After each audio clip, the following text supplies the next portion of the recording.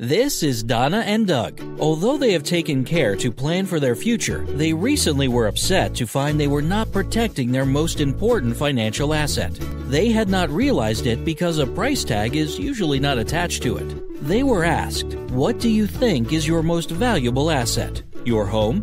Your savings? Your health?"